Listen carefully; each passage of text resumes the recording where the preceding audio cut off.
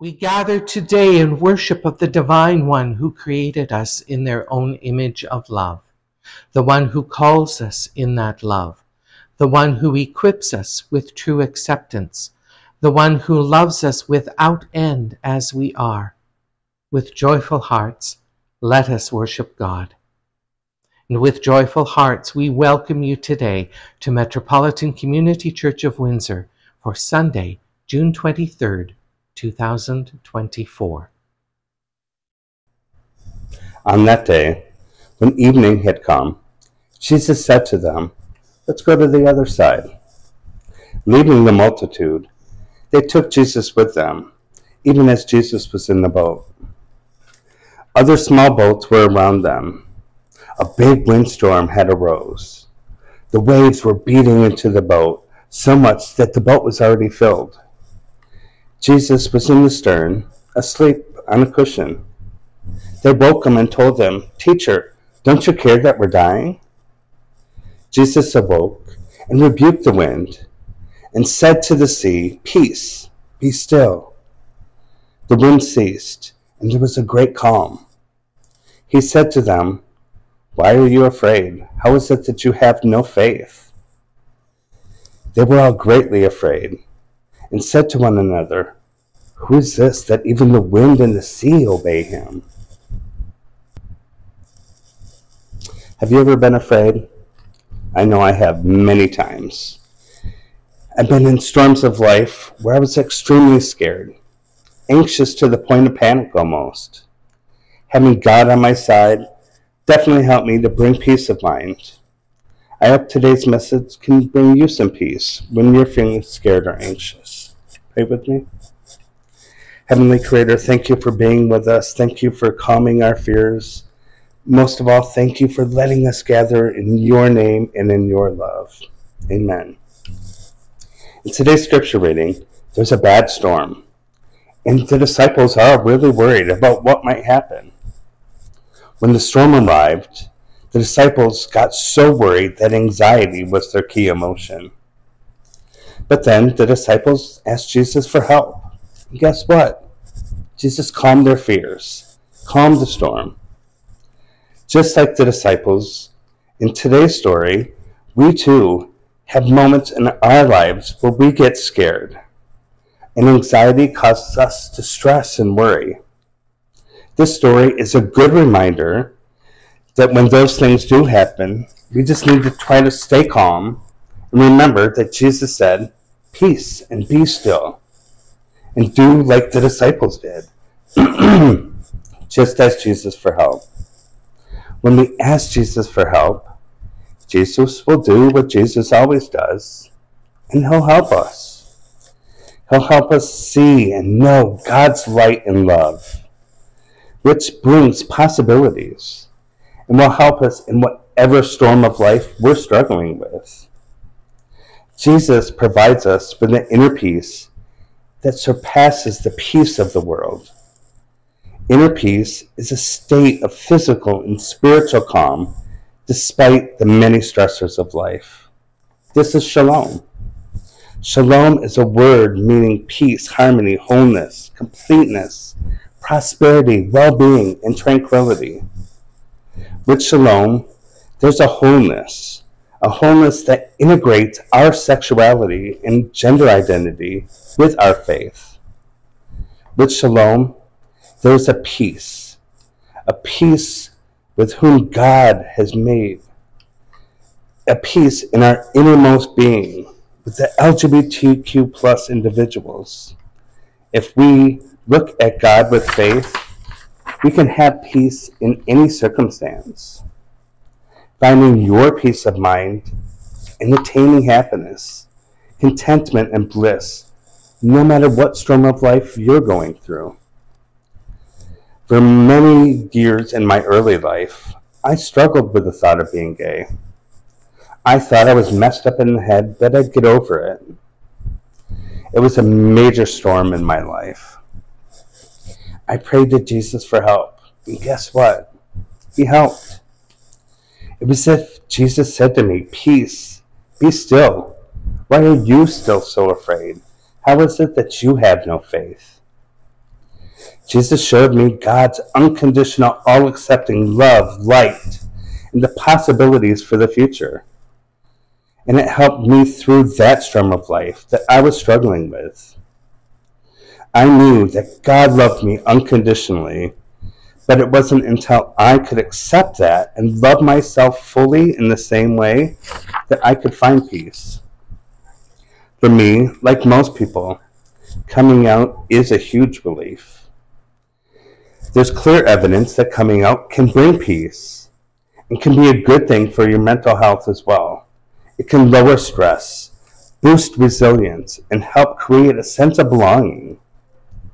Other benefits of coming out may include positive outcomes such as increased self-esteem, greater honesty in relationship, a sense of greater personal integrity, reduce stress and anxiety.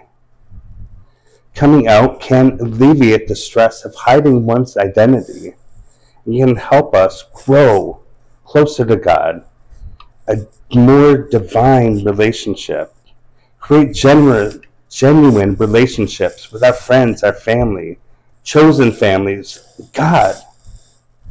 Coming out connects you with other people in the queer community, and you become part of that community with others, such as MCC Windsor.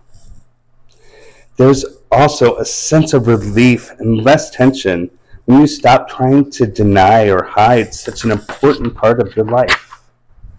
This peace is shalom. This is what God wants for us to have for ourselves and for others.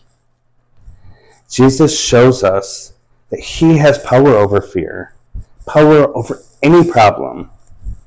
When God is controlling our lives, we have nothing to worry about or fear.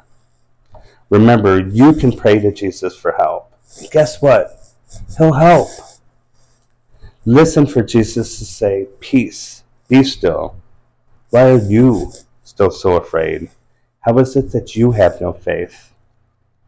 Let Jesus show you God's unconditional, all-accepting love and delight, as well as the possibilities for the future. Let it help you through whatever storm of life you're going through, whatever you're struggling with. Just know that God loves you unconditionally. Accept that and love yourself fully in the same way so you can find peace. Shalom. Let us pray. Heavenly Creator, this prayer is regarding the many blessings, celebrations, and joys in our lives. Thank you for loving us. Hear our prayers. Amen. Dear God, this prayer is regarding the many struggles, cares, and concerns in our lives. Thank you for loving us. Hear our prayers.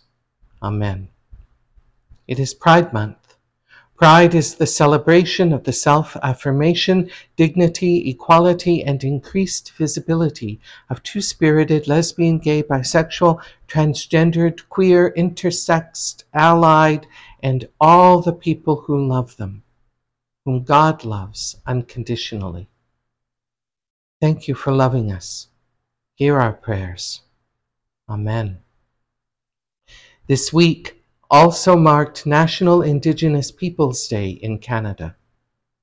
Creator God, you call us, your church, to witness that in Christ we find healing for ourselves and for creation.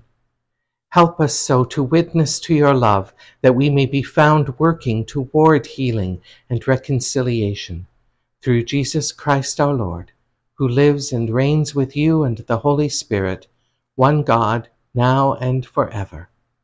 Amen. Now, let us pray together a prayer similar to the one Jesus taught us. O God, our divine parent, may your presence be ever revered. May your peace and justice dwell among us. May your love and compassion live within and between us. Nourish us daily with the necessities of life, sustenance for our bodies, and inspiration for our spirits. May the forgiveness we give be that which we receive, the kindness we show be that which we perceive. Lead us on virtuous paths and distance us from evil. For your world is our world, and your reign our reign, then, now, and always. May it be so.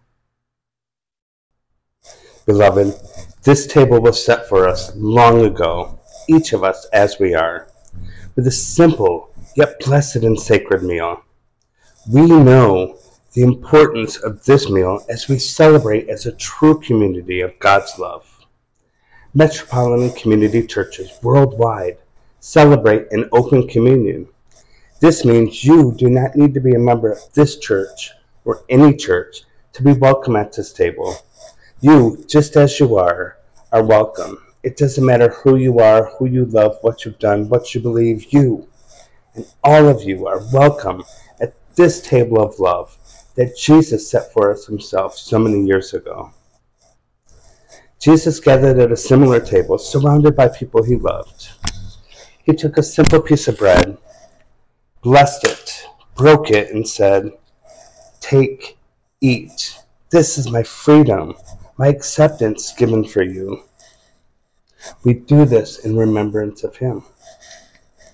Then Jesus took a simple cup, lifted it, blessed it, and said, "Take, drink. This is my love, my grace poured out for you." We do this in remembrance of him. Now please join me in partaking of these blessed and sacred elements of unconditional love, acceptance, freedom, and grace.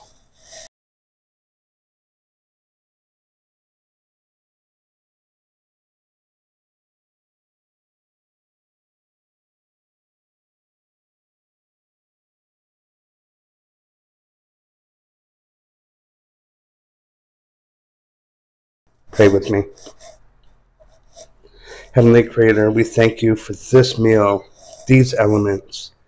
Let us take them now as the nourishments we need for our bodies and our souls. Amen. Thank you for joining us today. Your support, your thoughts, your prayers, your clicking on the like and subscribe buttons below, and of course your financial contributions are all gratefully appreciated as they enable us to continue this ministry. If you would like to join us in person at Metropolitan Community Church of Windsor, we meet every Sunday at Emmanuel United Church, 1728 Lincoln Road, Windsor, Ontario, Canada, every Sunday afternoon at 2 p.m. Eastern. As we end our time in worship today, let us leave in the unconditional, all-accepting love of the divine who created us in their image of love. And may God, who has created us, Christ, who saves us, and the Holy Spirit, our comfort and our strength, be with us now until we can meet again. And all God's children said, Amen.